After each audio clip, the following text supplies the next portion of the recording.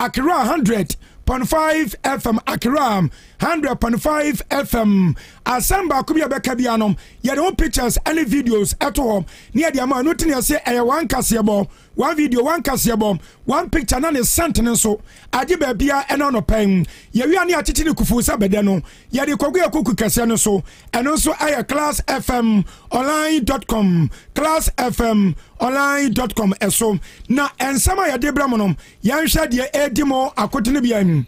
Enuna Arise Ghana wa demonstration mo ya no ya sitia gas atoto yam na enya asanketwa ade a mo sha asasum duam no ankwa wie ye san and esiko bente no so amna ba sa na ye hwai na yade mun sam ebrewo ababa to Joseph ani kwanchefo ye wodi tintimai ewo Rise Ghana kuo no ye Bernard mo na wakasa kire se wani ana ye aposifo na wo mototo bo no wa chechem se wani sabisabio enya wani ye Rise Ghana for demonstration na no wo mototo was it a posifo ni bi and what to obuase a wo mkwaje Rise Ghana for t-shirt sheye and wo moto bo edibo omnuanom aposifo and na no pemu chemu ye de baba somo na woni omochira de ewo secondary school sana senior school saudu ayajo matomo ya wo muku kase afran sana gratenom wo mkobate won kamantemu edi atodwasa sanyoma si kono wo mala wanse bia tia kamsi antia moma wo mba ya de bi edi ban anomo ebe ya tewaso ye de brewo was so for ya wo hwansa se ne fom agudia won sam so ye rasam ya budila gina po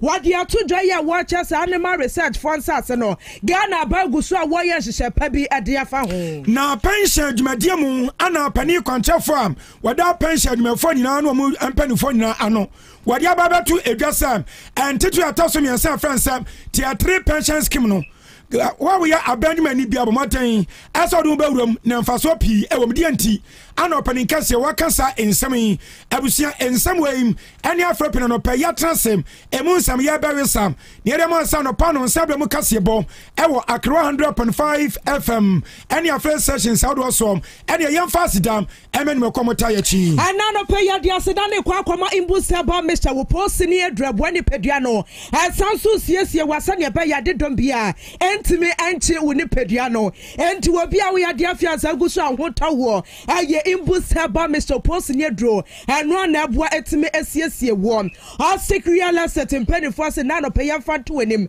ansase na wo to dia ma don komi wei manso ba kokura entua ho yansase ne bi wo dodo wei kuma asabi do yumo so tware junction shahelse chopoli ana afeso agoto do wanya ne nyina yansase ne yato apete wo honom wo waka papa si wa fabra beja asase ewo all secret estate impeni for akachem Father Martin Heba Mesa eye Roman father edrom wo ba ko fichira wote ya joint mu pensim watrate scan wo si ana wotiatie mu sasabra pa da wo so achase wojin ho bia anye tititi awota ye wayase achewo mraye taba so nyina dam eye Father Martin Heba Mesa Roman father edro na ebua wo ena no pa kenkanfo na ye mem gargantuan lady Ohenewaa Kesse Boahene menen Odiasempa Kwame Apomasu Mensah ni die kwanso kase bono emu enchemu no eniem enra ena Arise Ghana ekuo ya political parties a wododo no adomachita form eno mo mpanifo eka honom wo nyina kobode mu ewo eye transport ya no no ewo cycle ewo nkramantamo botaba akope aneta madwenachi ni nyina enesem wo mo so mai Ghana ayade asanioma enkoye wo ma setemu no enioma ye tenten we asade yesi to fangumu na enioma buasia ye den na asetemu nso enkoye emona kwabia sonom na wo so otime eye bibi kakra che hom edi kire Ghana ban ya Ghana mapena na do danko kufodo wada no ss wada won sorry anempo saja wo tonkwa wo mamadian so betime atenani so adrobani anu otwika ana siti anu wo chime kobonkuma ekwa kwato amnemanu ntino ebe ya wo chim kwanifa eno ana Rise Ghana foim wo mo cha so mo ma ban no na ne aba no nsa ne ma nkoye enti ebe ya jam won fa ne ma ensie na hotom entime emram ene enno no pa no wo mo sha ase bom wono kakram ewo ayo transport wom e sha ase ni pa na kakra no mo ba na won ba no mo eba ebo no ndu ekono na enya sanketwa pani be hwem eni pa pepia nkoma ana cha so mo ahia mu ewo transport wono mo ene wo hwa de na ekoso am ene ba bia Ghana Revenue Authority wo mo ji skadma ban ho nyina da no na ho no nyina ayema amani pabu nkam ade afaso etina akwani abadiem ana na ekosom na ne no mo hwa nim se bebodum yenu se do mo hye mo sitia no na kom nyina hya mo bia atene wasoma so abakada tom sab ya fa bonkum na asa ni fanom wo bia atime atene ajam wo matime anante kakra na sa wo ya chesunkin wo matime aye ade atia Ghana ban na ebra koba asa wo mo hye mu enipa yi adoso no mo ya so mo be mu va na asa mponom wo mo betu atene ancha ana ye shasiem ekoso ehonum ema me kene na prosifo panin power do ma no Ghana no sem Dr. George Akufu Dampare wodi ka ba bonten ede kokoboni afutuom ema wono na prosifo sam de adnesi akoyenom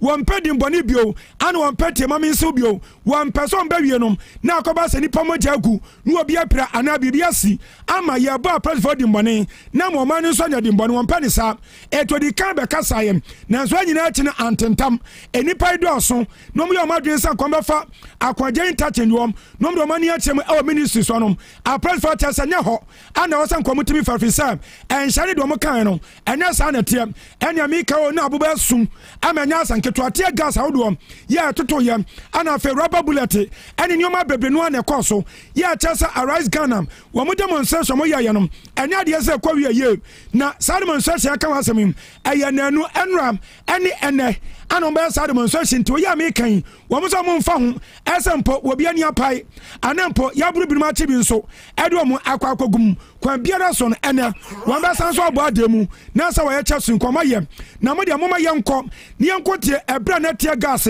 atoto rubber bullet nom ene abo akoso am na amanfo tete na binum edwane mo ma ye nko ni enko tie de si wo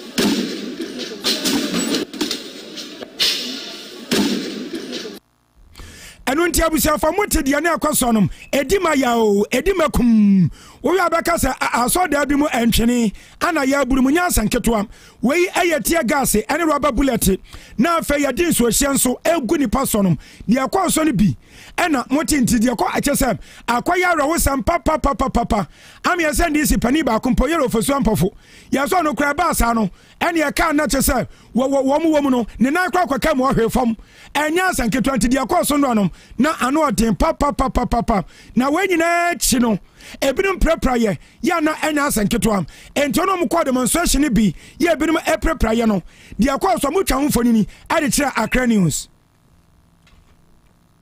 It's a rubber bullet. Like peacefully. I know. Obviously, I can't target me. I bomb me 3 times. 1, 2, 3.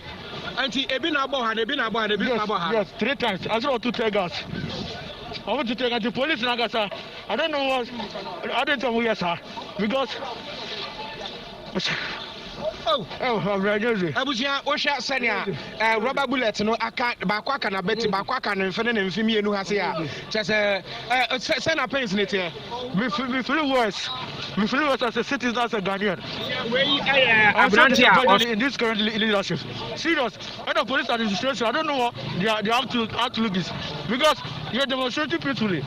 I don't want to see the majority. Say a shit tire. That is a young cousin evident to the state. Yes, it is. Young cousin behavior. So why are you turning on bullets? I want to take us. Enunti ba kwa wote so ne yanua asona ba kodwo ma foduku wo kwa report on ma ede ba ye no eya woni omu pra ye ne bi ene woni e bra tia gas ne to koso no omu pre adwane ajo mo nkwa no omu bi no no mu di nkoma ya bo ede achemte wo de ba ma de akwa ye Facebook no so de akwa so nyina de tia gas na obi kan wo se edi ahim asa eya yi Gaza eni Kosovo mpapre so bra kwa ba sa hia ma akode edi akotene e ho no no eno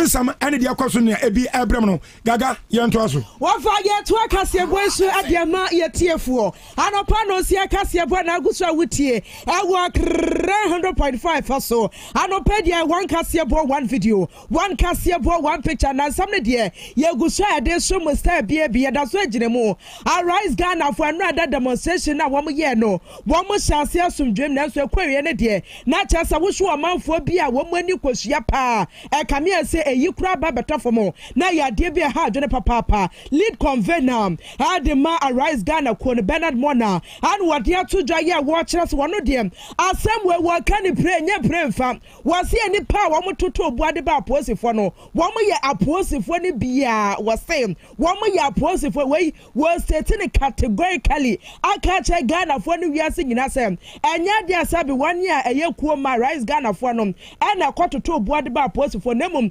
aposifo ni bia dam and what to obu ase am Arise Ghana for t-shirt na wom kwaji bi hyeye ana chess wom aposi ntade no wom yi gu fam nti demonstration ne kwaso no ya wom hwe se hit ya bemu pem and wom hwe danam koti kwaso etoto obuo no ebo wom nuanom aposifo am na chess wom chem se ha adwene pam na no ada Ghana for be kan wom ahye no so akroma yesem demonstration ade sha so Kwame nkroma sekre no as wani sisi ya ka chewo nipa bo pe so asatete sadim ya enya sem kuma edi kan no pa ni se no na one year Arise Ghana members no wom ni aposifo di kan enya kasa kakra dan ya bia ya wom be fa no na chesa aposifo chema wom mpenim enti akoba ne sa de na chesa Kwame nkroma sekre interchange honom wom asi wonom pempem anya nua na mom ni pada se na afeso one year wom kura ka se na asefo andem na kwan wom agye aboso ntinom be se don hwere ba akode na we nkwa we ma aposifo gina tentem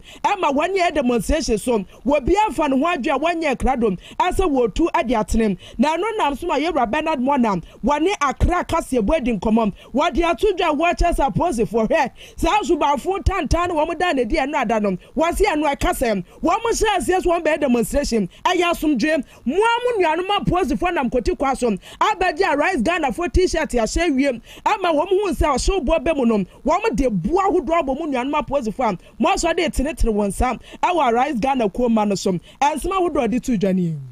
When the bullets did not get to us, some police officers are Omankasa no Moche Arise Ghana t-shirts. They started throwing stones at their own police. And the police choreographed this and said this to mean that when I saw one of our members trying to throw a stone, Miankasa, I moved out of the crowd and went and pulled him and said, move away. Nipa no motobuono omo your police war omasheda. So they started. And so in retreating, when we started retreating and we went to the runabout, we decided that, look, Obia I scattered into Yamfre or Mona Yane or Monkasa. Nami was stage no so, Ofoswampa for I said Dunketia, Res Omaru, Mensah Thompson, no yen in Tam na Eba Domine, I said do so no. Then the police, no Marcos, they were shooting their bullet towards us. When they were shooting, not knowing that they were throwing tear gas at the same time, into no Odie Johnny. I said, don't get here, only the American tactics no meaning baby or question fear. Into one when Johnny and Fiki and no, not Baba Jamal. I said, don't get here straight. He laid inside the truck, flat. Many of us were powerful. We were trying to jump out of the Kia. Then Oposusu Nenai Echo saw Kia no baby until he just fell from the Kia. Look at the height of the Kia. Odd top from pet and a tear gas everything in him. Ebusia we yara ho sama no ada kroma ya she demonstration Rise Ghana for the share so no Trinity lead convener de mo Bernard Mona and na ase so ne Accra kase boahene komom na wato ne bu ase wo church ni semte no ada de amanfo te wo mo dwe pa enam so Accra Central for kwatebeka adwuma ye ni ahotom ya to ye nsafre pani kwanche for wabene e wo bambo mu nsam Yewra Adib Sanim ene ebisa ase Bernard Mona asema wo kanim wase aposifo ne bia na Rise Ghana for t-shirt womo kwasha atoto bo womo nuanom aposifo wo hu ne se no wasi wono de na dwenche kakra obetime di ama ye ne se Bernard Mona wo evidence ya wo fa empie monte so se ne wo ka no wasi anu wo de ne pa ene ebeye serious matter minya ebeye serious ebeye big scandal if there's anything to go by so our information on publish it then let's get to know the fact of the matter. So I say, because at the beginning, IGP, how many police for or address or see, treat them the way you would want to be treated. Treat them with respect. Okay, so from the start, now you're very decorum, very respectful, very cozy. Unfortunately, that disagreement, no, and when me signals, let me say, hey, trouble is looming. So many, Madam for being a Kasana, me say, Master, wait me out for fear, because I sense danger. So me free honum over 1 hour, then me say, oh, Ntakwasi. Okay, so I was able to anticipate based on my observations. And yeah, quite a penny contract for ya wabini wa bambo munsemu wa my Ghana muyera adif sane. And then the Kromaya demonstration at Rice Ghana. A luta continua every white time. Kwabna bobians I was in there. One more sound to our process. And yomba sign at was the Kromwa yashe. Baby yashe. Twas way. Baby I block it. Now so ya bomu a and you know, you come son upon on Sabu Cassia, but one and some Yari Sunny, Doko Quania Jamona Kaisa, Yaya Live, Facebook, and YouTube. So, enter to Milicana Coboramu, Accra 100.5Fm, Accra 100.5Fm, the Aquason in Adano, you don't pictures, any videos, Eguam, but my dear Coboram Neshabi, no, sir, and Pamai Ghana, dear Elco, any ye free sir, and Samsoniat Yesimu, Ewang Monsieur Emo, na nagrati, a cross on Comuchradia, and as Pono Muchradia, our secondary school outdoor, ya Jomo Atomum, Wamuko Anonom, na nagrati Queno.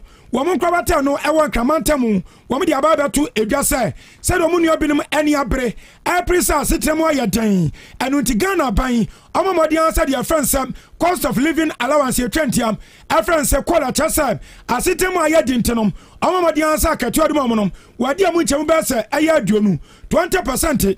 Ebecom was said a babuam, Naso Mutisim Tenso, Womo Kotobanche, Womo Kotobo, Dom Kotata, Diashep, and then Pomu Koton Yoma Babua, Amomu, a Sitematima Koyamomu, no more to my son, Kama, na a Joko school dama, what my tradia, Eman Quadano so, Womania to me at Nomodasen, Omodatina to me as Womunum, was a buying, Omodian saw this as came, a year 20% no, Ebecom is canon, na, where you work and senum.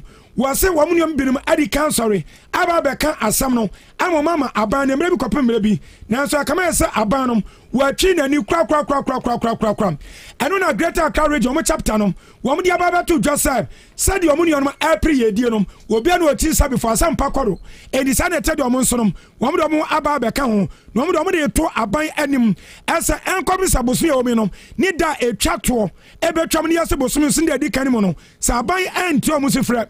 No one father mo pani ama wanum any allowance be atia kamuno wan fam on dia kwambia sonum wom do na dia begu fam ena dia so makwa kwata dia bio mama yentiensam yam penufom eda won ma anu yero Henry tete afi wani santo fortune komo no wodi tudwa. The pain and suffering as a result of this severe economic hardship is simply unbearable at this time.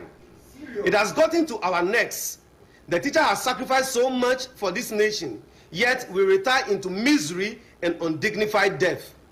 This state of affairs should not be allowed to continue. Never. Never. We, the Greater Accra Regional Secretariat of NAGRAT, wish to add our voice to the call by the other 9 regional secretariats of NAGRAT to demand of our national leadership that if at the end of June 2022 our call for COLA is not heeded to, they should be left with no other option than to pay heed to the climate. Abusan for Pania Motinin Kane, Wuba Nagratiko and Krabatano, Ewa and Kamantama or no, Anna Way to Mtena or Domo chapter none on the team, and Yera Harry, Tete Afim, and your cabra for Bisan Kwan country is or Katrina, and Anka Bakwada Sumuye, if you saw the Chidia what papa. Now, when you know, Chino, Sawan Munamuson, Ewa, Tiffy, Apamantamo, Meta a Paris region, Wamoso branch, I want my Awamonum, Wapan in power, Tawanum Ano, Yera Akunzabe, John. wɔno nso akasa de ato edwa sɛ enkom sabusu we bɛkɔ na wi ye no sɛ kɔba sɛ aban cost of living allowance asitemu aye den eti kakra so ade ka ho ɛno mo allowance bia no wontua ye no sɛ wɔmfa mom de akwan bia so no na sɛ mpanimfa wɔda nagrati kona no ɛna fa mo nso mo ɛda kukase nyina no ɛyɛ nati foro mo aka no na nso mo ana ahyɛ da ne aban akɔ benkro mu yɛ mo nyoma dwen so bɛtwe aban ama aban ɛtom ti sanete de san mpanimfo no wɔn mo nya kado sɛ de bire kutom no wɔn mo de bɛto fam. Call all of us to order and declare strike. Should government refuse to listen to our plight, leadership should call a strike and everybody should be part. We want to own the strike. That is why this press conference has been organized today. So that when it is declared, nobody goes to school and nobody can intimidate anybody to go to school. Because we want to take our own destiny in our own hand to fight for what is for us. It is lawful to organize press conference. It is also lawful to go on a negotiation. And it is lawful to demand from government what is your right and what is due you. Because they are living in the comfort of their zones, they think everything in Ghana is rosy. But the Ghanaian worker, the Ghanaian teacher is not laughing at all. Things are not. This press conference is to support leadership at the national level to do what they are doing. What they are doing is right. If we keep quiet, leadership may not know. So we are supporting leadership to continue to do what they are doing because it is right. Enti abusafo paniya ono wokɔ etifia poemantama ono nso nagrati konom wada wanoma no yawra akunza bejon wano nso anom de kokɔbɔ kase yi ene sa ɛyɛ adima aban ana wɔn panifo dɔma no ɛsɛ wɔnhwɛ na wɔn konkoden ɛmfa mo yɛnto so yɛto akase boesu ade amamo na wɔzoafo yɛ wɔhwɛ nsase fam agudie won sams yɛ rasami abudela ginapo and wɔde ato dwa wɔkyɛ nsase kesbese na 100 a ɛyɛ animal research institute for dia wa dental frefra ha no wɔse Ghana bagu so a wɔyɛ hyehyɛ pade abɔ ho ban nsase ne sɛ wɔn kɔ so no na amanfo edi kansi wɔn ada nkora hodro de esi so a ɛnyɛ asem kuma kranti wɔse policies mienu na ba wɔde ba betimi aboa ma kyɛ ensase no womwetimi ade abo ho abram wasoafo yobutu nkrapomponi mantamo Harry Court wone nsanchofo edi nkomo ene wa chechem se ne ensase nkuto a na chese womwasisi adankura dies adankura no kura se bebre se ya 4000 na die asamwam wase afie wa afro no kura ne ya ne se nya de a womutua a property rate dia ma assembly no eno kura ne ade edene yenti ensem a osofo butu nkrapomponi mantamo Harry Court wadi tuja bako be 4000 ewo aban asase so enne won agya tum se wo ni nkrata kora na de ya sefim kakra so se enka oman de tax ya ne dibuo enso esan se wo mu ni nkrata ntino sunsum pe ana na hunam eyemre nto mu ntumi ntua efre ni sen property rate tax bia egi bibia wo ntumi ntua bi na enne no esan adwuma yekoye ewo CSIR Mr. Muntieni Minister Achremo say at 1036 and makwan say uko sit down wa ban sa so ye bubu dan ni wi a na not entitled to compensation o ye besa prosecutor aka ho mra na e ka nyam na meka Ebusuani akote yosofo yobutu nkrapomponi matam yewra Henry Court na no se ye no ana wosofo abede eche ya wohwe nsase ne fam agudie wonsam so benito wusu bi wode to dwa wo chensi ade Lands Commission na yemo mu sa tumi no ense sansase nyina wanya hyehyɛ bi emfa ho Lands Commission any ministry through your minister be start process sa process no ebe makwan ama yatimi aye nkrata edi ama womu no ekofa asase no mesremo eno ntrese sesei aban adwene se wafa aban asase bi aban be krata bi ama nyasa na tie we special issue enti esrese ye woni obi a mo obi enyina we so enka se yaye we di a ono so de ye meyema no da bi Ania yekotie yourself abedecha washon sase de from agudie wonsam so benito owusubi honorable na oye ni pada sani na oye adwuma nkwa de bedu brepi no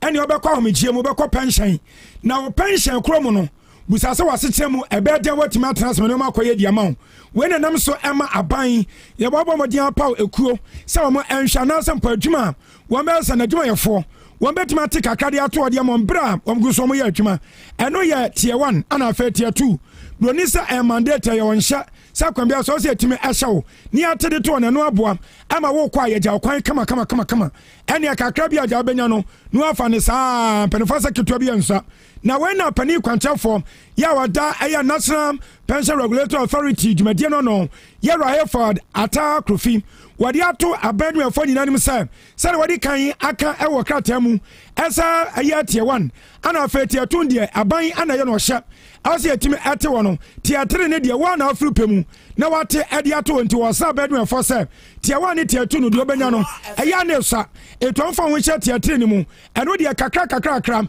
ebe kam yenu na yedi ka to no dada beboa am watme na do bo bi yeska na de akoto abrabo so anya sa ene ba ko ne yenu na ton de obi anim say eusadada wadi nsema nyina na afutuo we amai ebra ko ba sa aya pension panufoim won mu hia no mo ye breakfast meeting adwendwe ne kon be fa so a obi akwa mo gye mo no ni sika sam ene na setremu ebetimi akoso ye ewo sunan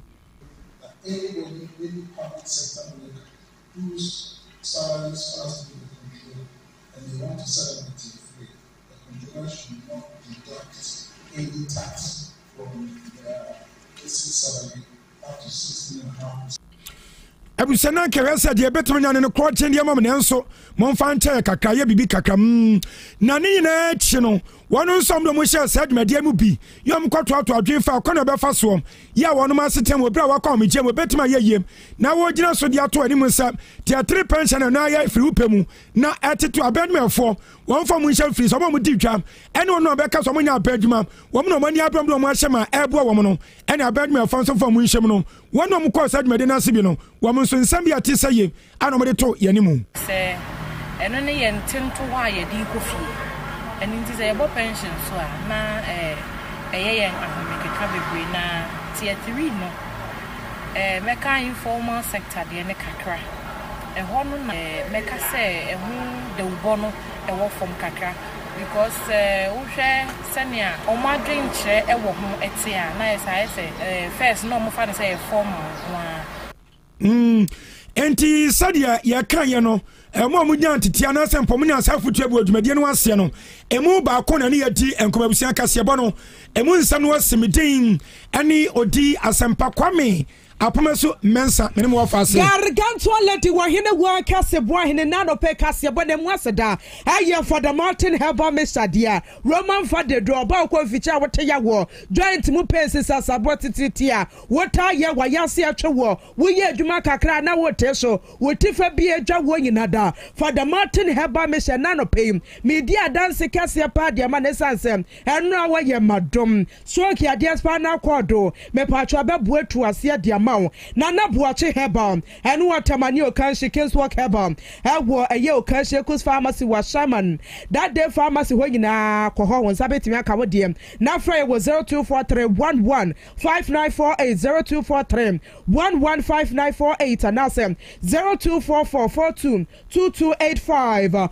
Ostic real estate and sasia what one board da from mo and sasia waka wa beja sasene bi and sasene bi ododo we yikuma sabido yumum ensu Accra Junction Shahil Shopoli agoto ani do wenya na Ostic real estate so ya ni dodo wa fire service station din hwede mo frayem e was 0244684069 0244684069 nasem 0266101406 imbuster ba Mr. Post ni edrum abuasiesie ne peduane yade de wonta anyade na ba no post ebo wentime nche wontofam sanse imbuster ba Mr. lawyer ni a Ghana for ye kromu twetwe brano ebo abo ne peduane ho bayem efinyadwa kese ni emu nkuma ho yade ese ne pa ye breki ewo imbuster ba Mr. Dimkasa amen moja bedie frusane Hospital Square Junction dankese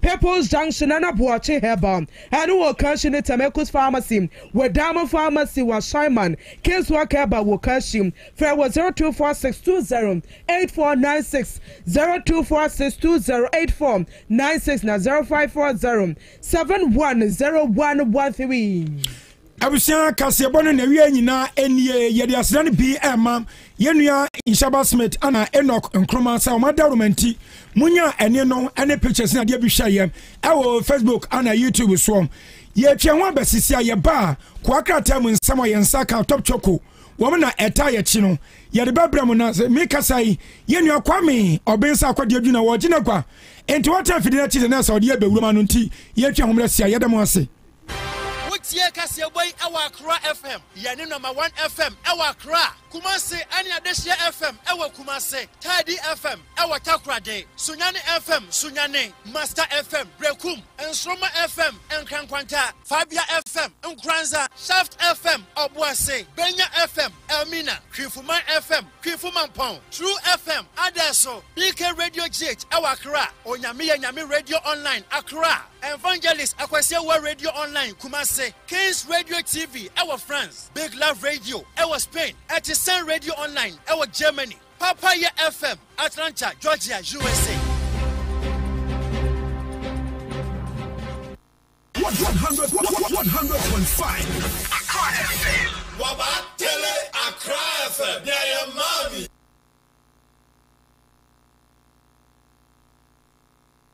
Mama yam fansembo enhye dwumakuo kase a wobaye wama danse ayefo na ye nika Alu Africa Roofing aye dwumakuo kase a woba industry yemu over 15 years ni na wana waye chance danya aye papa na wahoden na ye sama 40 years warranty aye fa na benye bisewo na materials aye kikabom ede Alu Africa Roofing aye papa enti ensio area bow one faho etimi gina no emudro no so aye 0.50 mm 0.45 mm 0.35 mm sawo ye contractor so atie wasemunie ena ye mfedua emmodan so aye Alu Africa trusses enrinache emwantime aye fireproof papa nemu oha environmentally friendly emudro no aye 0.75 mm 0.95 mm any 1.15 mm. Conspinters, yani MTN office in edition anymore. For 0574 286292. Dansuma branches so yani FC Beauty Clinic no an edition anymore. For 0544 347023. Alu Africa Roofing, Alu Africa Trusses, Adensi, Ayende.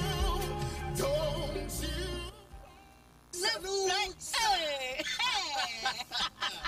When we send your police in your draw, Imbusaba Mensah Abamahuaden. Refuse to grow any offense swabek. Ahuade immune system or Yankopon, and you're ready for Gadmusa Moya Hubano, and Nasa Wunum Imbusaba Mensah, a page immune system Nabribia, Yarientimu. So say, dear, a month for to draw one, the Imbusaba Mensah, do the one dance say, and Yarwa who ran Nipa and Nina Etimibanaso. And in your work, a Siankaya, what's in the D and a home car. Now you are suing, you know, a buyer who buy every home. And now I'm on one dada, no one doctor and Rono, and no Imbusaba Mensah, and Momo who are deep in tea. Ya woman Timpose, Yaria Esomo, Imbusaba Mensah, a walk crazy, and you are made move Bia, your toe and row, at 0246 208496. FDA, Ashisha said, Jody and Cratry. To say, ye, Bemena, not day, Nenny Penny not does a Sabraha. What does so table swim? A day yes way, and Tutum Tafre, Ajiabosu, made a demon party said a medabonting, and Tiene, Medahaya. Oh, any we here. A your own go insecticide spray, and one a minimum busia, ye do boy a hobai. Sentia, and a come to me da Manunsia, a bonacatesi. Eh, no, say entuntum, entefre, and answer and once na, and na etete war, ewa ufie, o store, o officer, dear we here, and your own go, ebe two women I say. At 4 Enfre Alu Africa Limited, our 0574 065 307 and a 0249 247640. Na a busu ewa Okanshi drug lane at the powerhouse. Ongo insecticide spray.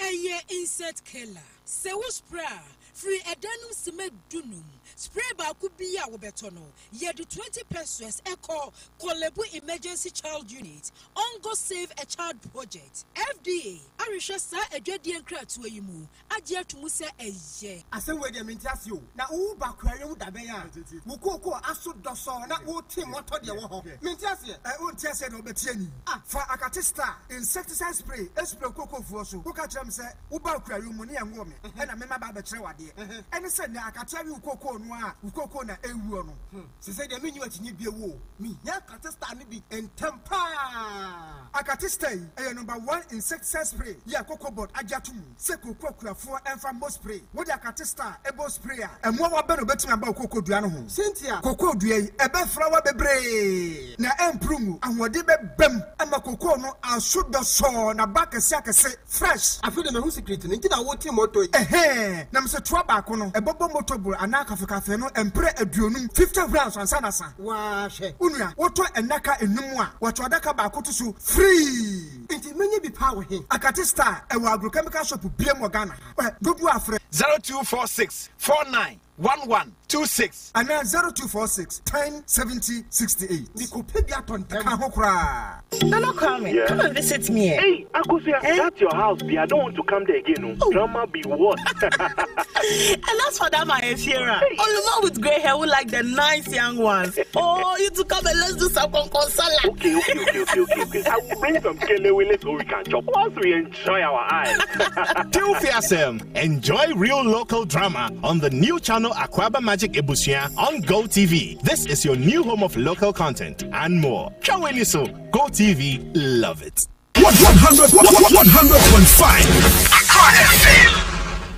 Wabatele Accra FM. Yeah, mommy. Accra, oh yalo. Accra, oh yalo. Accra FM 100.5. Accra FM.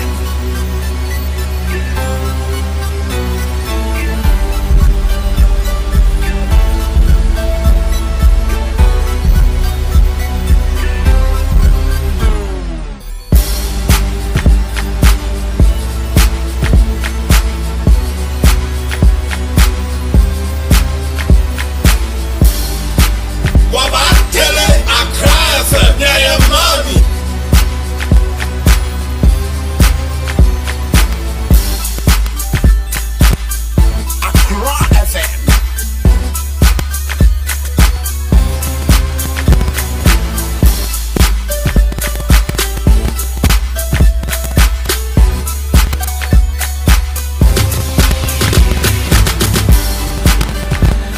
Yensamu akwa babia wanopa yamra Accra 100.5 FM makasema adununa abo nonson ene 29th day of June 2022 in the year of our living God. Brasso say yede obonkata emunse nyina bro sponsored by Top Choco. Anopa yi se wasode na wope instant energy ede akwa wadwuma so a ye esese unya aye Top Choco product no ebi udi brodo bread na se ebetre osiase a aya use Top Choco product ne bi na emwao Gaga home. Talk to you, Ebio. Oh, Ebio, say, come in. Ebio, honum. Ebio, smell to her. Okay. Come here, Ebio. Momu Fabimra, Momu Fabimra. There be my smith and Famra. Smith. I'm a cat. If you had the other smith. Okay. Yeah, can we just so? Yeah, can we? Very also will do of you. Oh, yes, me. Now, they are not into the bunny at the experiment ya dane besi Kwame dia kan we bia so enti ekufie sika kwa hemfie nsan ade kwa hemfie nsan mo yensan ma sa wo de bosere da bi no ha no kwa de ba me kwa medi manasa me wo de bosere kwa hemfie wo be de wasa de ba ntimi mfamma ya ba chiu de bia pa mo nse bia se mo ba chiu de bia na ansa na ya beba de obonkrata ni mo no Enra moko demonstration ni bi. Saturday your hair news. Na mo hair news. And muti report. Okay. Report. Okay. Na said ye niam call here no. Mo demonstration is. Okay. Me say na enra na tie me ya ho. Enti me call kanshi say me ko pedrato. Timi fa secret. Na nya me hu na no wade pad from me de na me hu ye no. E fa no secret baby a fire a service for station no wonom secret Dubai ehwo nyina ye ma. E na ufi ye friend say o call this station e wo kwan so a sale ne ye fa ho say. Station ba ko na e share this side kokomemle ho side no. Esro honom overhead bi na e wo honom side no. Other side say no. Secret honom a eko ayi adabraka area hona na GRA. Ghana Revenue GRA honum nyina ba main road no so na honum nyina ayema. But no baby time me drew honum no me do honum asad be la so pato time be na me frɛ wo no me kwaje la so pato fa ka wo de obi am kwaje wala fa we nyina ya asem we send ya wo fa anya na wo honti na so a wo hwe me wo na betuma situation report because na wo ho.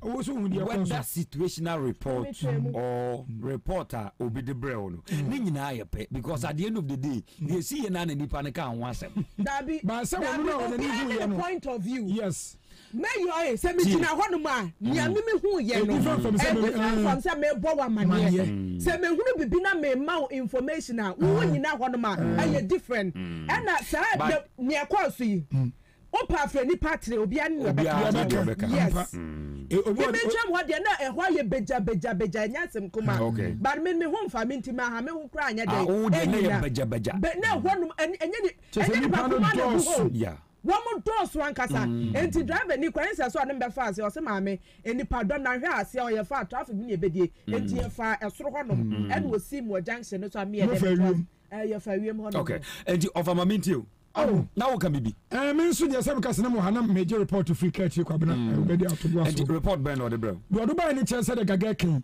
wase na ho aye fre tete se de ensu ayiri afa bebe wase nipa se de wo ken e fa kokomeme area ho na se eno no ye wo ba achimota mfa se wo de ni chi achimota wase wo nya nipa ye ma afadu ani chire mu ewo VIP area hostis wono onso nipa boma ana afadu ani chire GRA ho ede ba kasapa area honum chese honso so eno ase nipa ni di akoba sa enya ase nketo wo fa no so ye red and black ana wo mukuta placards a wo ma choro nyentia wo mo yes a demonstration no and we bra demonstration dey koso no okay so what your report na organizers ni bi beka say duru bra omo sha ase se omo toto abo no na enye Arise Ghana members na emum police personnel ni bi and Arise Ghana for t-shirt kokko ni bi enti anra se mayor se wo hwe bibia wo bon se police station honom wo mu tra picture bi a chese abrante ba kwa se down no se na ya police for atade o se den o na ne top no eye Arise Ghana for t-shirt ni bia Wora police station okay honom atade na ye kokko anase eye Arise Ghana t-shirt eso ni ye kokko eye atwa wo so Arise Ghana me ya ma na dia ma ye picture na kwajo nkroma fanto eye Facebook honom na forward sefas forward sefas amna na sanketo me pesa me establish fact ne say na eye Arise Ghana na atwa guma na say atade na ye kokko because Arise Ghana for dressing code and rano na eye kokko any tuntum okay and no ntira say obi a okọ ne ba bi akọ ni bibi entimi sha atade tuntum betwam ana on sha atade kokko betwam okay okay enti momma yanhwe picture no na ye say Arise Ghana eguma na me concern na no pay me buy me imagine say enka organizers no me ni obi ankasa no pay e wo me program yi so ai aden kwa ma den obi a mode krata koma police for say 28th of June 29th of June ye ba be demonstration okay ye botaye ni enka ye be start here free hane afa and police say time na mode ma no amwaye enti yesra mo nyansesemu mo ya na mo asemi kopie court ana court she say mo betimi aye mo demonstration na baso but aye na mo di kwaye demonstration no busa homa me say enra o mutimi achieve ya na because enra your brass sport won kwa no mkujina esa o machiba obi a move anko ba bia enti nipakuo na sa Arise Ghana yi demonstration etia wo mo no at the end of the day they were having peace. They were enjoying in their offices. Ebra Arise Ghana for entimi amme wo mo pona no kra. Sanko mo ka so mbeko ministries. Omo timi koya na o manko. Amantimi anko. E hono na the problem ni nyina ministries root ben na no so mbe use akọ ministries. Okay. Yeah, Kobani say. Kobani say. A blood demonstration in Kwasono. Our police who said no, baby a kekakono. As you timi, atuto near maybe a beboama, ya bon nipa, and ya japadia hobai. And the young free leadership no, near new meeting. About 12, according to Bernard Mona. Now, on no one the as at that time. 12 o'clock on the organizers need no be anyhow. And to was the police force or mano. Minus or plus 20-25 minutes. Okay. Now, obe organize o munyina no o maba meeting no. Meeting ne koso. Ebra meeting ne koso no. E den na organizers ne police for no born po. Na omu pie ba ye no so no. E den na omu de bre membership na ne wo grounds for no omu ye demonstration no. So what you say? Because mobile ne say police catch them so omu nye demonstration na. Me gidi san ko mbeba beka. A day no mko born the po, every mko sia police for no. A day no mba ya, ombeka stre, woman ne koye demonstration. And tia, e binum shasi ya so obon totobo. Okay. Okay. Yeah, because police ka say, wama move yamfa near court. Edi amma ye no na ye niso. Okay. Ana mo so mo say, mo ba use this route no mo say da bi, what dey ye mamu use. So what you say? Hone mentime ho ase no. Okay. Enti hona na. Yeah. Na abo tutu obem. Na abo tutu obem. Even at that time, sanka leadership of Arise Ghana, e take front line na. And ka oji di say, ni esi nra nke bezi. Leadership no because na mo General Secretary of the largest opposition party, NDC. Johnson as you don't get your chairman name. National chairman of Swampo. Whoa, communication officer. Sami Jamfi, our hobby. Okay. As well as other dignitaries and members of parliament. And Rami Sam George or Honomo. Yes.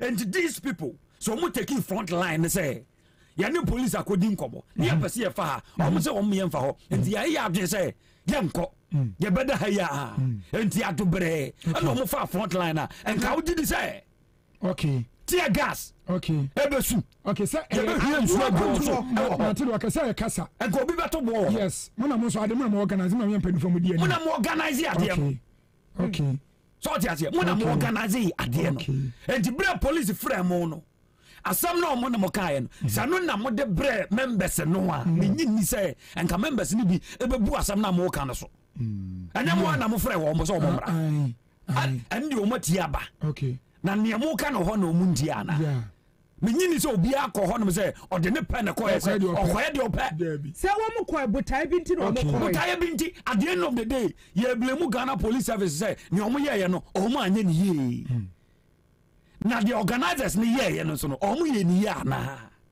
so ti ase we are blaming the Ghana police ni omu ye no wo ma anya ni ye na the organizers ni ye no me hwe de otobu because the obeto bo ne tobu a the organizer na bi a wa anya ni ye nti ana ma de otobu ne tobu okay na ho ba bi afri ba no okay so ba bi mi free ba say botaye na dani o adani aye individual personalities and as they say no obi a eso na no a na waso we mu twabo no IGP anye ni ye Yohonu anye ni ye na we anye ni ye na meanwhile that was not the main purpose in tia yekoye demonstration anasa Kwame e be organize so when ni pa na ba ni na wo nsem e bi anye ensese nsem ensese nsem ade ni pa do so na mo hwe ni so mbeba ni pa do ensem o mo ka no and then you better no come say to cross all them ya dia ya kan wo krom hada say ahochire wo krom and ye maboa ye den fu wa ye ntimi nto aban mu mpanimfo e ton ye nsase ye de oman sika kwa kosi national cathedral ebra suku nkwada anya aduane ni ya de omansika esi national cathedral ebra me no ka say ensuo to ne ye ya ebeyida fankrane kumasi nyina sorti ase ya jeje taxpayers money e de yes anioma we nyina ne ye jai ne mesa se ye no ato e na ne ye beka sa ase mu isi obi anim dada Kwame sorti de make na say Kwame de make na say aso dem krompo no a ye wo no etem na say de obi ayi omo bontwe me yesa omo to no to no me di ase to de bia asan krat me jos etime jos of friends am to be kase sama hwe nya de ho bagim wo ho enti e bia organizers no say no musias party say nipa no ba e bia broso wo na Kwame we so aye kan eye danya ye nipa bi e won ma e wo kase fa bonhum we ye de be fa nifa. This is Biana organizers no be catch no say no more different agenda. No mum and ya how any amanie hasip na your community and no mko demonstration no. Any about I am challenging them say Biana or more different agenda. Enti enra ombo Ghana mabuna no so we ni pe twahia mo ho no mo a empanimfo a eburu 60 years no about 10% omo amaka ni nyina ye mabunu nko a so say mabunu tai edo so che empanimfo because omo ni adwuma ye se mabunu no wa adwuma ya menyi ni se no anke be hu omo in that numbers so tie enti no when you do my ya, we say, wo kwa demonstration a catch that ban say, mabuni ni adwuma ye ntim, mo adwuma ye no. Atona koma so wababi. Oba ya na baby asa so ko kan asem no wantimi anko kan asem no. Say ya da patwa ni atem didie. Kwame, say enema sa to so. Won yesi so no ma hwegu a, ana hu ne hyehye. Midiri say ene do mba to so no. Enkoye say enro ade no. Won Mijiri se dia course enwa minyi ni eye wu gidie eye wu gidie afa dia ye nte na ye wu dia be kwa akosi e dia picture na enti so ma ye serious wa ene banchamfo ya obarima Johnson asi edun katia sami sami demfi ana sami demfi bobie omum ye hu say omu ye mema it looks as if say they are not angry enough. In what sense? Enti so almost say yeah call Flagstaff House. We want to see them there. Ebi so come making. Emirakwemu almost say almost call Flagstaff House. We want to see them there. Almost almost call Parliament. We want to see them there. Almost almost call ministers. We want to see them there. Because ministries, Flagstaff House, Parliament, a hot and a numano. Almost almost member. Once never be any member. Some cool. Said I work on any among farm. Said I work on La Quanso. How many member? Wrong. Abutremuni. Na amunko. Well, once a baby, I said to my mention my crab. Minkasa, Minkasa will be uncle giddy. Emila Quam, but Omun acting me who's only a member. Woman near him. Me who's only a member. Okay. So that's it. No, not demonstrators and so on. Woman guide woman come. Woman got come here to say, woman cast almost securities. Do baby, on the bomb hobby, and run almost securities in a way. And no, because I'm just saying, as a boys and crab, and run almost securities in a way. And run almost securities in a way. Well, until Kwame, Major said a petition, when my cock present it. But I said a worker and say, on Benantin Aqua, and your book also. Said your bayan Cobasa Fay will be any barber too, and I have a power be true. Well, no, see a bad demonstration, baby. Not a dear Yashano. Said a worker. Sada wana yansan to me anka na afa nipa kopira me moja hwe gudie e ha adwene o enra IGP. What is the assurance?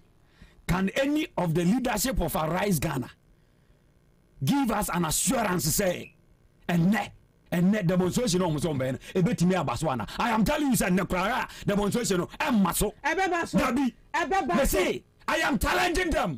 So we a mema. Omo mraso ni ehu say abaso. Ebebaso. Na be a omo say omo kwa present petition. Omo kwa present petition because we timi mame e me ya adwuma no pampon e me gina sekre. Eho namda. Da bi gina mba ho. Ya de no mame hu say ba me ba ye no anya kwa. So at here. Now the end of the day, Ebra and Professor says, oh, Mototobo, leadership no home, baby. Kwame, where Bama? Why Bama? Kwame, and Bama, and Kwame, why Bama? Kwame, and Kwame. So was out Tibanana. About so baby fight. What bem? I don't know now.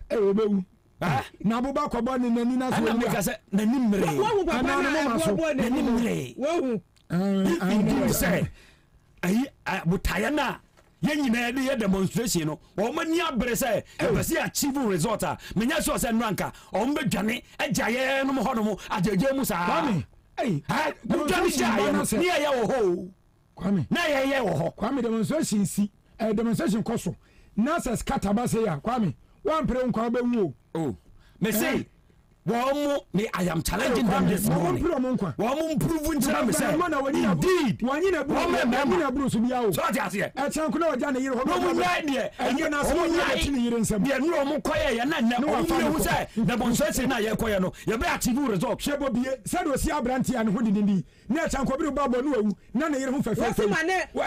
Enye na so obi abeti nsam. Enko dwane for baba. Emra. Papa na ni pa ye no. Adi entia na ni pai. Nsa we ye entia. We ye entia. On the Fred demonstration no. Eno na frey. Your frey no timi. Your frey no timi. Your frey no timi defending ye ya. Nka oji di say na ni be pai. Kwame e ba sa na obi apreme nkon.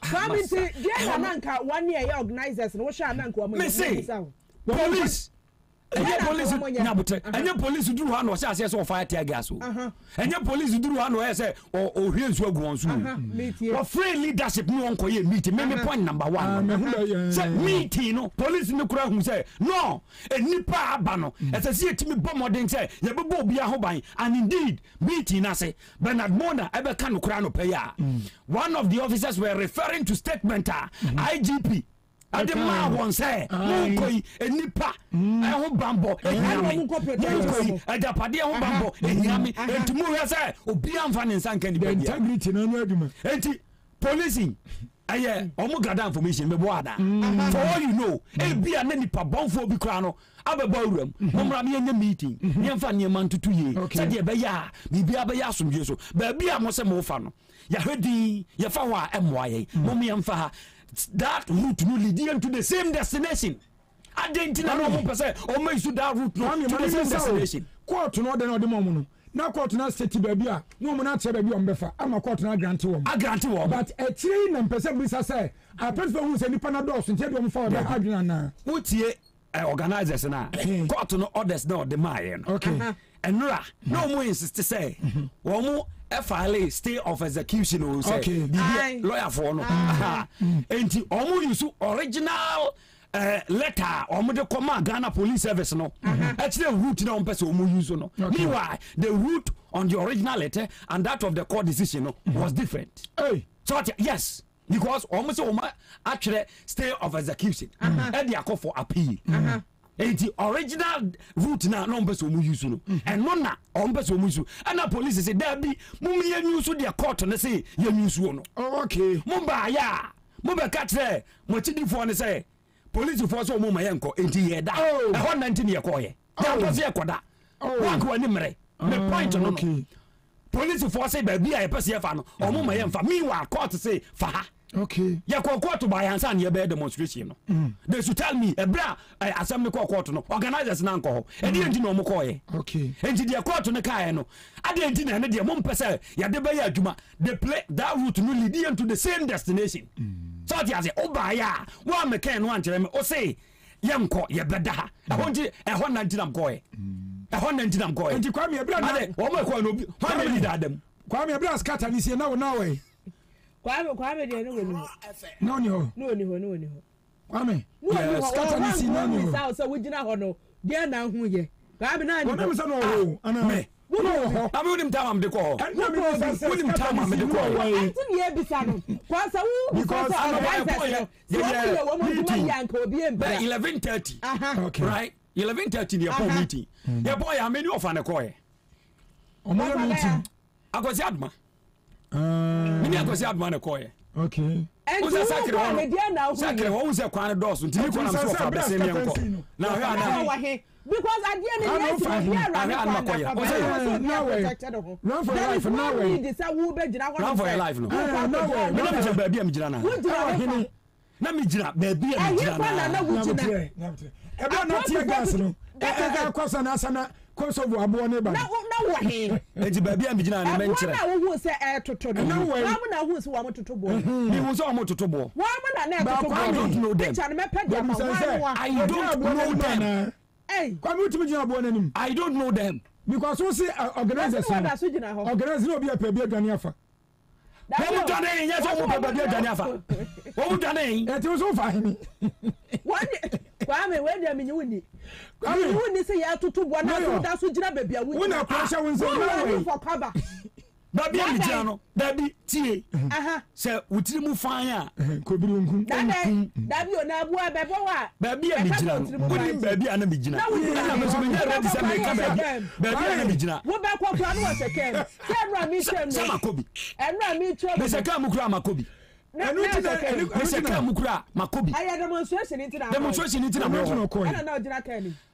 Yanko say ye kwada ho yanko say ye kwagina ho ye ko say ye mate akoya nim enti meduru ho na stand still esempa ba bi gina so ti ase in as much as say ye mate edi ye petition yakoba bi na basa ye sini nkire say esem na me huru kodi ani me bra organizers ni ho na say ka so betumi aya ajenkwa betumi aya ajenkwa ya wika dia hoyi what you say so we so organizers na you ma say there we so betumi aya producers na ya say me listo we na kusipo kunkasa. And the demonstration about good morning. I look at continue. Yes, sir. Let us know pay. Why you born here or slow? And rather man ya dia kura. Why? Listen to me too. Won't just here. Chairman say. Sabi, who in this store? When you say you be a boom raso. We need any criminal record if you see a book. Obi bia no kind of one or criminal record. Because I won't just say, then you can get a fair understanding and know what happens. Because at the 44 years, bad faith also from Sunday, no. So when you want to say, you are able to tell a story that is different from their worker. Now, apart from the police court, no Sunday in the day beyond the sea. I'm telling you. Now, me say apart from the police day demonstration, I'm mobile in the court no on Sunday. At the end of the sea, yeah, me no material for yenim. Malencho. After telling the police for a share, for the first time in the history of this world, demonstrators require demonstration. On my name, Public Order Act, you know, and say. So be a demonstration. My police noticed 5 clear days and so waiting here for demonstration. So they be a pussy for the bay to now, young Arise Ghana. Then he has set a record that will be set to be there. Yeah, my police noticed 27 days and so demonstration. Okay. Now, the 27 days, no. We were supposed to iron out every detail of whatever. Police for Ebeka said, oh, Afedie, Yamamu, go ahead.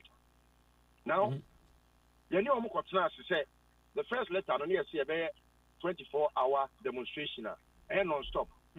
Yes, here we are 12 hours.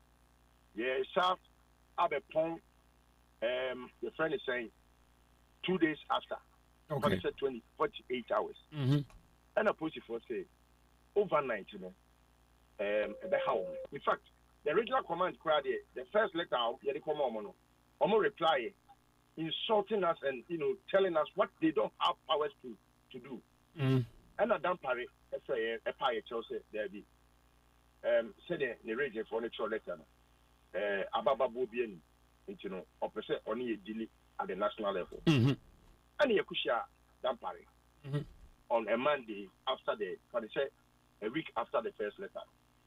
And Yenina a dinky town. And she any town or so Udayama, another very capable hand, which is Urayu, our number 2 Ghana Police Service. Now you share Urayu Mune, Ura Winnie, Yenyaba Habiba, and 24 can Santana, director of CID, very fin in Accra. Now, Okahon, being a shy. A shy, and almost overnight, dear. On the pie show.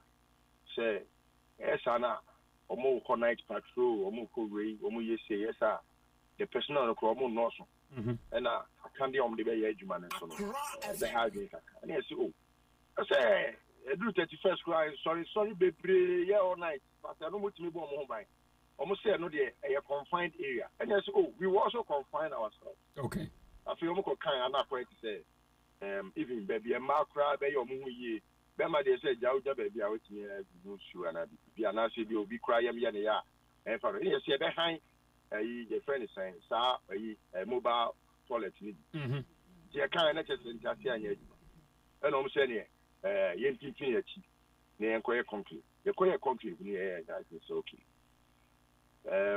mo say emra wukwada ti wukwada no e kura be so no ye koye meeting na e ka say that guni suppose if one day almost so they give us agu animu a sabi omo kan ho bi ntin na demonstration bi mommy and Chia time from anadu ni nyina no emra anadu 10 okay anadu 10 year on betima pon akoye night patrol ni on person and the truck tracker the common to Wednesday no the coin e this akata no say ye cry asisa ya again say ye be no over the night ye be no up to 10 okay up to 10 no still na asomo so but because yeah, no, we have given out some of our concession.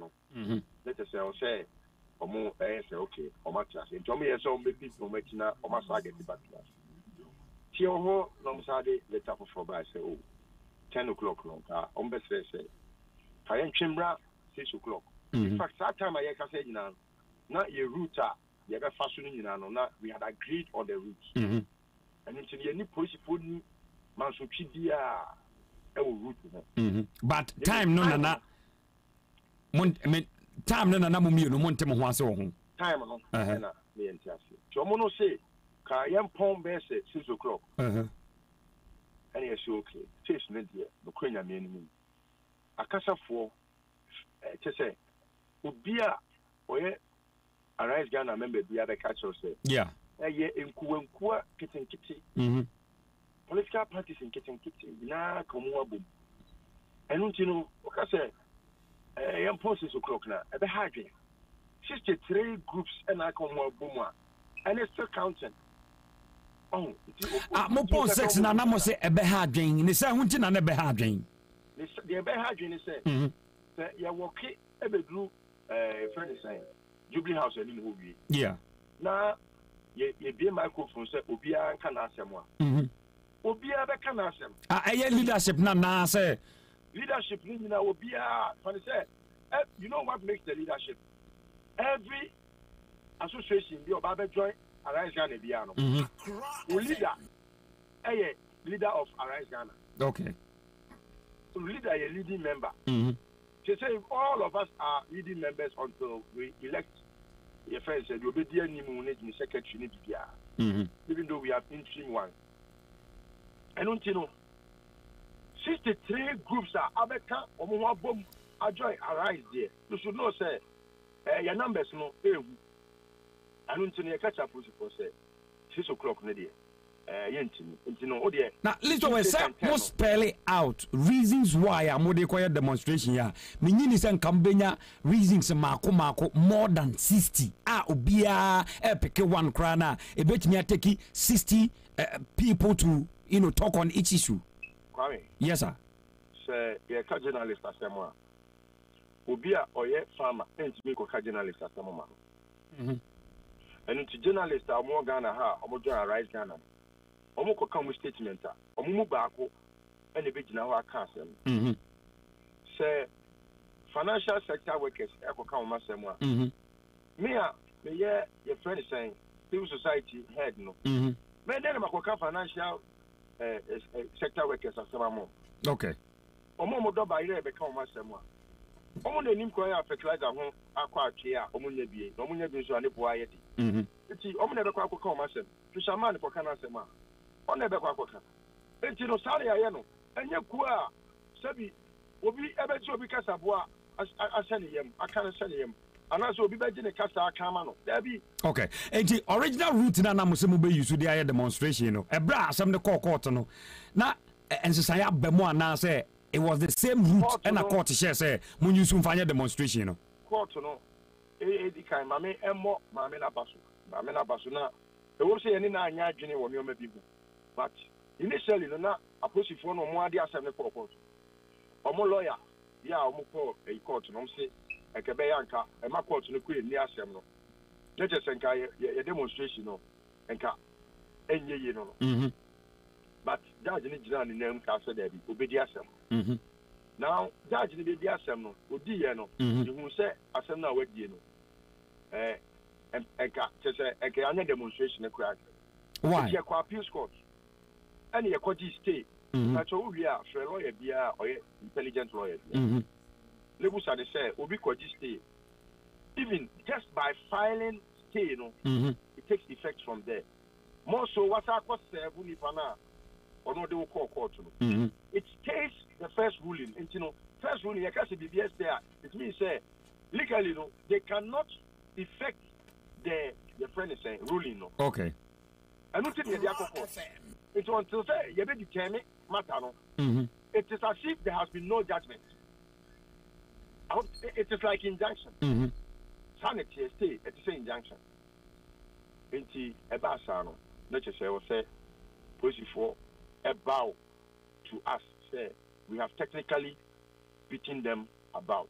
In fact, some of them called and said say hey why is smart but enra no there were grounds for no we say a police for no we have beaten them legally no omo ba ye no we let them listen what say mo the stay of execution no moko siki for no mo serve Ghana Police Service we serve them okay we serve them okay and from there no na mutimi ya demonstration no as initially planned good but enra bra demonstration no egusu a ekoso no a no emu ho ba bi yete se Ghana Police Service afre leadership no nemo ko meeting e de na course wo meeting na say very good ye continue meeting ase if na aye den krama say bit machia because na yankofo ni bi ebu afu the bad faith na o ma show no say ura yo hunu imonya mi pa say bi na me fere ne pa no we obi a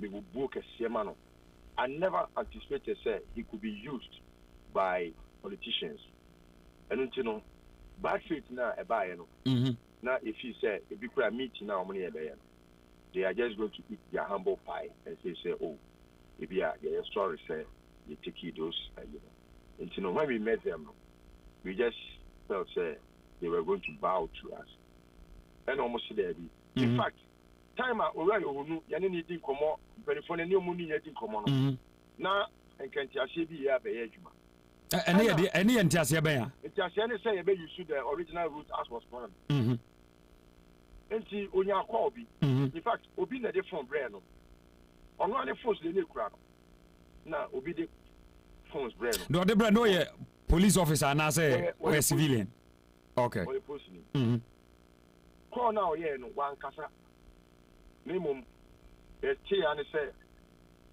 o see you na obai hono say ontimi enye na he kept on saying say he's a servant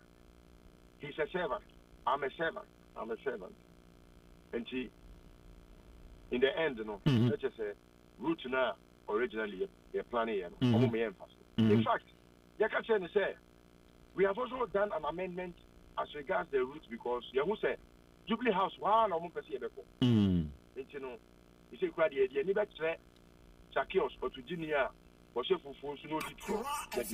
okay and mebo ebro mo ka say o mo mfa the original route na mo ka say mo be use no so no o ma mo any alternative route bi a mo use enko Jubilee House or and now say o mo prevent mo from going to the Jubilee House.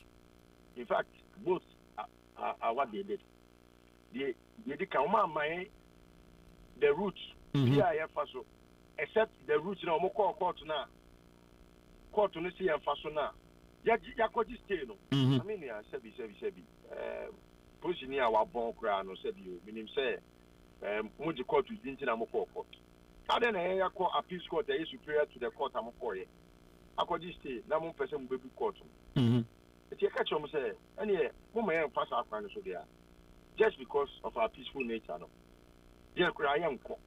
Okay, enti aha no sameti ase ya meeting na mo ni police ko ye no enti ase am.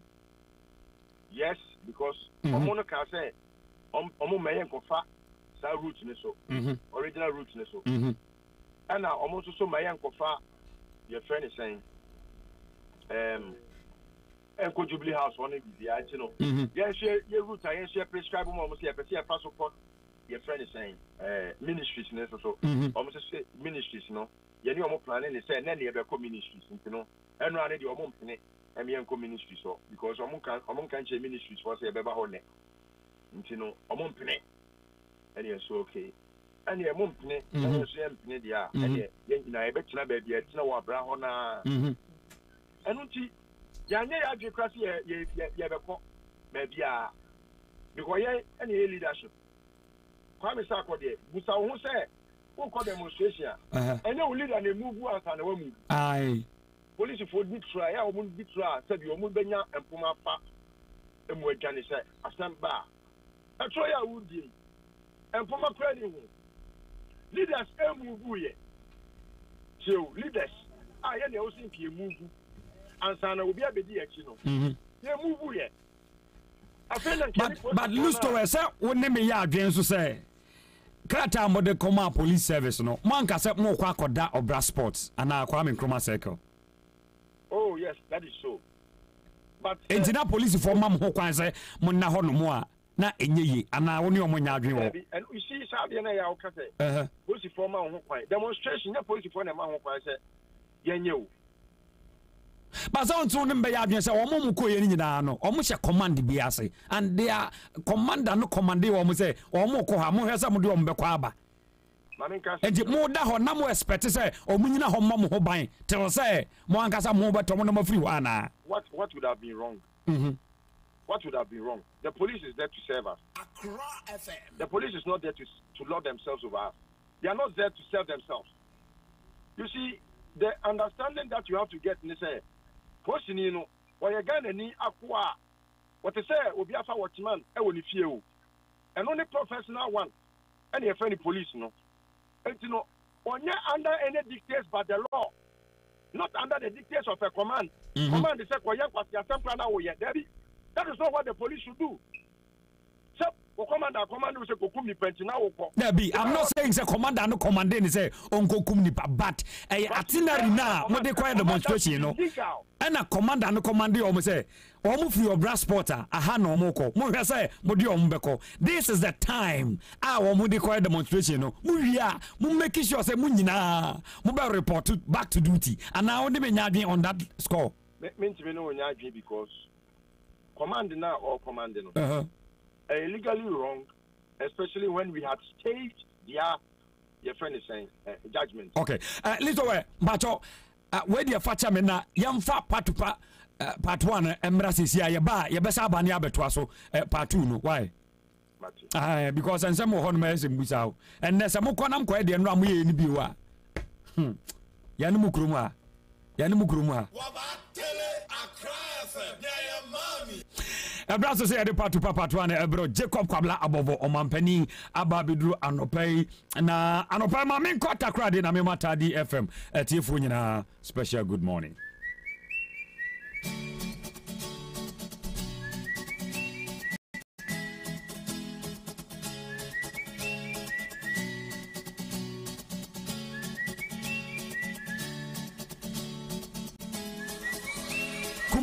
Kumase ene Adeshe FM. Goso eye Nananom FM. Sankore eye Adunu FM. And Tachimania 3 Inches Radio. Tema eye Titanic FM online. UK eye G Live Radio. There's a saponia busanfuni nyina no pay. Good morning from Ghana. Omampani mache. Yeni Kwame na hona mutesa ya no pay. Atumbi atumye ama enkwati ye muntine eniji nkwa ne wo. Ayakoba wonse ndra me no ehye asemi ase. Yeah. Na deputy CEO Emma Ashanti Good. CEO nangasa be kasa. Na wuti ase papa no kra ase wayare kakra be ye me kakra no be kasa.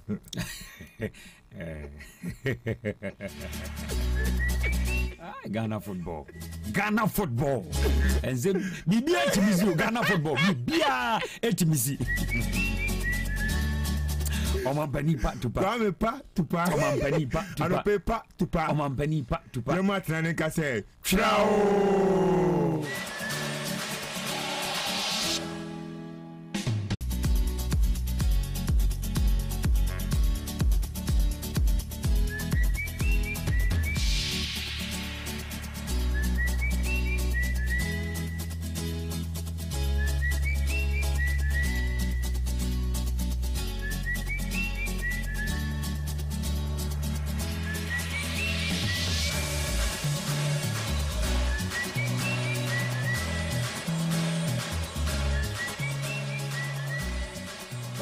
She's a good player. He is she. Jabla is a he because there are two categories of twins. So if twins are going, they are calling them she. Yes. Jabla is a male, so you can't they are she. You can't put your dictionary to my dictionary. My dictionary is just like a physiology of dictionary. Nobody can get it. We are only 3 people, but 2. Sponsor, or your part to par. Formation, you're exciting. Telepathy, you're tight. Numbers of skills now. Awesome.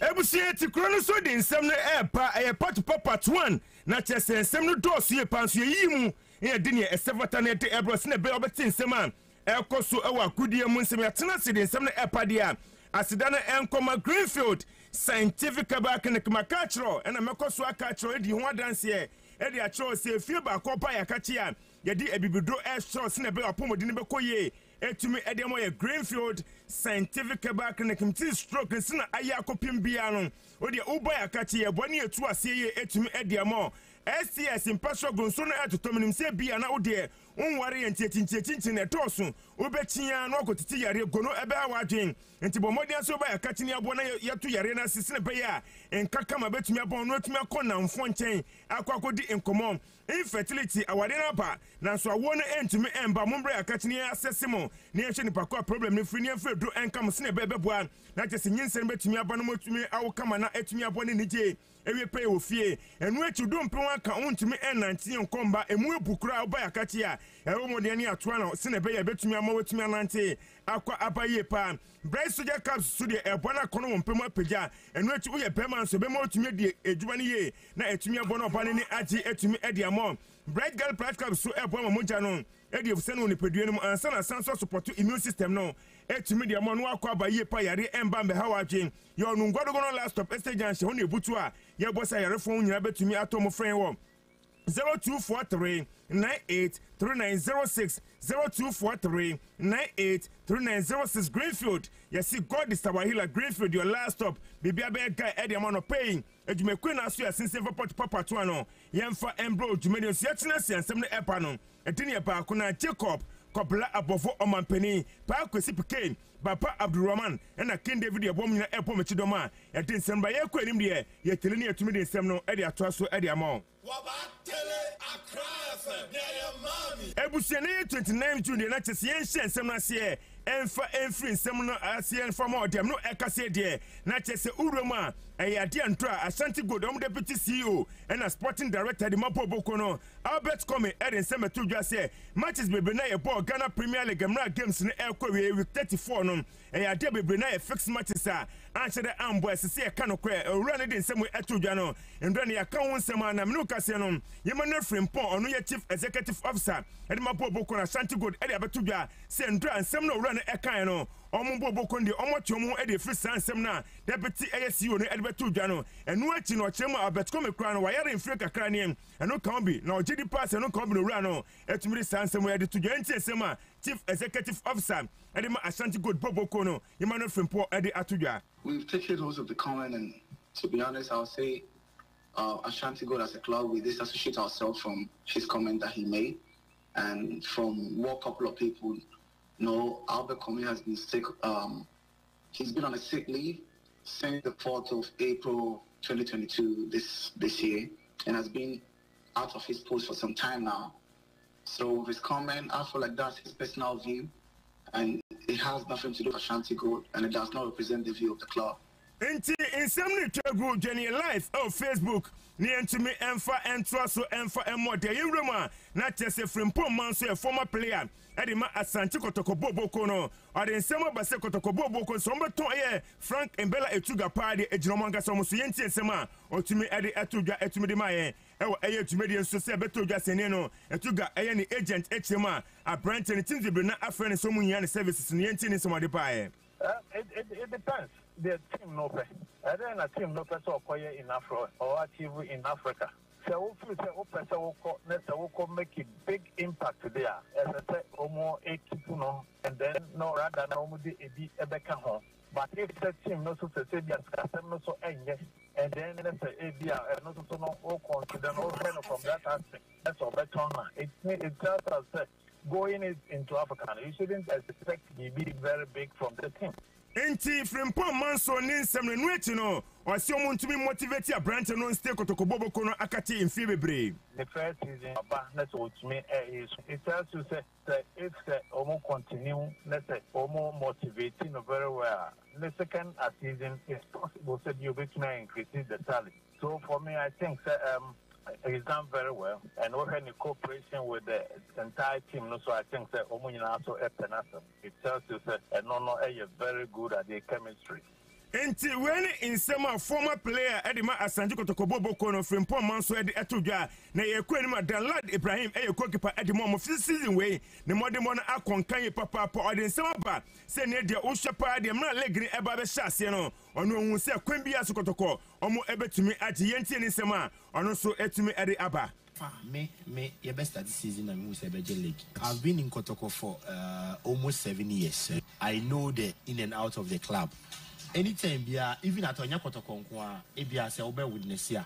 Every club be obe call Champions League and obe call Champions and Confederation on team in league so because that particular moment say Kotoko say what Champions League even perform more Champions League na concentration in league no sir because supporters who lose war league cry ma pressure is Champions League ni wo ho and our side ni wo ho na refill league so me get say be fan hands that because pressure am by so yes start here ahode na de be bo no obetimanya players dem abọ consecutive 10 games at once. Enti Danlad Ninsem Nwetino no asanso de aba se ne no ohun se asofo ne entianyama ankoye anfomom wo league no mani se Champions League omo kom no kan bi na affect omo. Every club be obeko Champions League and obeko Champions and Confederation on team in league so because that particular moment say Kotoko say what Champions League even perform more Champions League na concentration in league no sir because supporters who lose war league cry ma pressure Champions League ni wo ho and our side ni wo ho na refill league at the same time say Champions League enkoyia league no bokra na ho ya ma ni edi watem nti na pressure sa be dam Sami let me enye me one say if you has this season enye it's not the fault of the players, it's not the fault of if you who say untumi na ma who say has team no we bought Champions League we bought league we pra sometimes go to me injury player bi wa who person league no fan but go change na ko ball we was not go use league game no.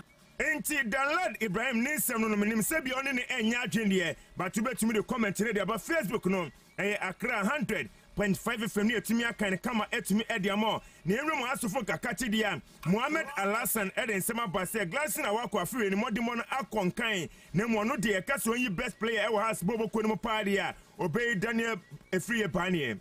Oh, Awako is a good player, very good player, no doubt. And over 2 minutes were the Nema Bibri about team. For now, but the Bema Efriye because he has been outstanding, no doubt. Papa driver, station, papa, driver, when you Enti Mohammed Alasan Ninsem we to me at the tuja yati emo part to papa to na yenko anim ne romo bi man so ne fan sem ne bi enso so enfo mo dia Chelsea akachi ne rei me no eka say the transfer no yen sheda enhu omu yi aso mo kono ba na so reporter eban se ne no abante ne di Rafinha mo si akan adima list net boboko free Brazil winga no ene di omo wie bibia ne sana chese uruma list for etumi agi atum se ne no uruma 60 to 65 million pounds o betumi agi atum na abante ne tumi akọ si akan eri ama Chelsea Chelsea Bobo Kona and any airpan. Now to reporter Abeto Janano Payment Emon and say, Omgusa Eshin, so many agent and the Deco, Eboko Swatchum Communities in a full agreement to me Aquia and look about Chelsea Catcham Demo National so send Donna Asna Bobo Kone so a try so much mania branchano. Now to Omgusa Eshes and to me Uncle Yim and former Chelsea and Todia, Hago Farafi and no to me Abesia Kain, Edema Asna Bobo Kono. Now no Eka the Chelsea stone on almost him saying a Kalidu Kulebalo Siakain, Edema and Napoli Bobo Komo for Brantanaba, and waiting so much him say no Anya, Matis the little Siakandima Aye, Juventus Bobo Kona and San and Nathan Ike on Siakain, Edema Man City, no go for Rantiapa, and Sansomunia, 2 center backs on Baba Boamon, Nanyama Akwe, Edia Momo. Now Branton, they are the Juice Conde or Siakanima Sevilla Bobo Conedian, and they are 65 million pounds and an idea, Sevilla for an air so much mania, now Sana Altumia Siakani, Amachosian. And then Epa Matemo, near Trosuna de 7 Epa, 7 pots Mobeka, Branche, no Osiaka, the Mali Bobokuno of France, Memo Pimo, Newcastle, England, Besiaka, the Momo Aslon. Now she report Epa and a permanent deal, to me, I happen in dry, 37 million euros and Nadia Brancheno, to me, I say no Babesiaka, Edema, a Newcastle United Bobokona, Osh's contract now was a bet ending June 2027, and Rika Kramete Emo Ewo Median so, Yerimo Lukaku, catching so, and the Evans are Branchano Payano. Wako akopimo Milan Kronuma na chese wako any medicals bibia ekoyepe na chese onya assign contract na de ma Inter Milan Bobo Kona loan ena wako siaka e de akomo ama 1 year do na April June 2023 betumi akwewie from Chelsea na ne Urban Seneno 8 million euros na Chelsea betumi nyane add-ons bi account na mo Inter for agia tum say ne salary original no ombetuni nyina eno ne Urban mete emo yenko Fiorentina so ne fan sem ne bi enter so Italy memodia ne Urban sa branch no siaka de ma Real Madrid Bobo Kono Luka Jovic ne Urban Seneno almost agreement na aye tumama Branton kwa siaka e de ma Fiorentina Bobo Kono alone se no sukra se contract ne bebe wie June 2023 eno ne kakra Urban ne salary ne de e de Real Madrid any Fiorentina nya omo ka bom no motumi de ma Branton a eno ne Urban mete emo ye remember de ne fan sem ne bi Enfa and Trust for more than 7 times champion Serena Williams Mino Ekasin and Dra the first one game of Tumi at the Primus after so returning from injury no Nyama Ankoye and Forman over Kayan or Besiaka or Tobo Sinemo and the Abayon Daddy Ons Jabena so Ankoye and Farmano and the first single match of the Primus on Drano Sunum a dear French ni Abayon Daddy how many times etumi etini etwane wonoma Ekoye 75 1676 our Kensen mom what reset no room last 3 hours 10 minutes our Kensen now yes Minoka said Serena and the Tuja Etienne party a game na Ankoye and for Monday now so did this up no more than what Kensen that's a question I can't answer. Like I don't know. I feel like you know, I don't know. Who knows where I'll pop up. I think physically I did pretty good. You know, I think the last couple points I was really suffering there. Yeah, I feel like, you know, just again, just those key. Enti when in summer Serena editor Eduyam ya de emo ewo tumedian so ne to aso de nyame yatuma Caroline Garcia of France oni Emerald Kano ede bepem so no so free United Kingdom ne airport no echi no eye awurema na chese Katarzyna eye ka of Poland oni Ons Jabel of Tunisia airport so wakenema and the eboremo member so akachia eye ade Rafael Nadal no ekase no on so praga kra freeway no tumi ekoye injury bi anaso koye surgery e won mo on so winning the game against Francesco Serendolo of Argentina ekoye 6-4 6-3 3-6 6-4 wakense no so last day 3 hours 33 minutes e wakense no no mo bo 4 set nyame no ekase de eye ade Rafael to just in say no improve on the game name because so training na be and next game be pem so no na be koye etumi e de amano something expected because didn't play on grass for 3 years and being honest he played at very high level for such a long time.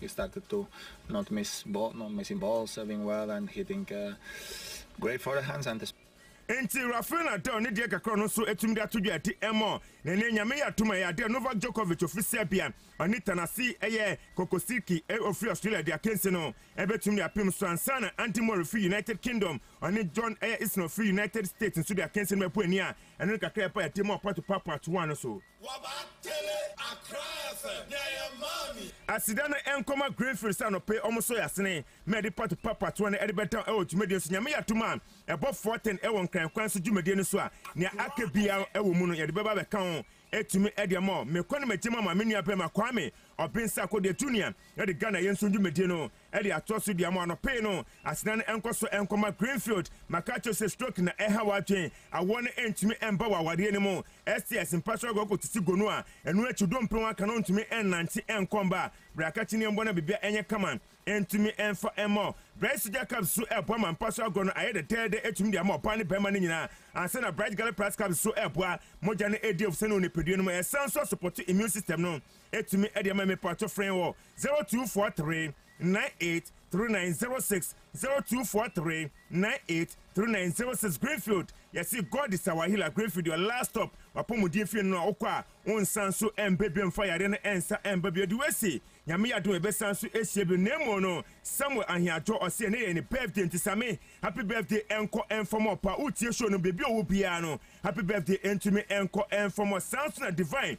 Adam Doche, Ewa Queens, Bobo Kwanasi Volleyball Club no, wow diano pay, intia enko enfomo no potem and candiam just why Jacob, Kobla abofo omanpenin, Pakwesi Pike, Baba Abdul Rahman, and a King David Abom Ebomachido mano pay, and in 70 by airco, Yamon in 70 day, a dos na demonugusa air coso, and done a month for some person whom you are because two music Accra, I want to question Yama be Ohenewaa, and my son so echo Pium Courage, my dear Fufu baby, until the money dear Augusta air coso, and they any easy one until Kwame Apomasu, not yes, say, but to me a PP and similar to me the amount and penny for and don't say a branch bacon, at the Diabona Pimpe Mama, Mojabi new and you. Hey, the Mamma Quay, Nagana dear Sana, Tienti Sana, quiet Queen, bye bye.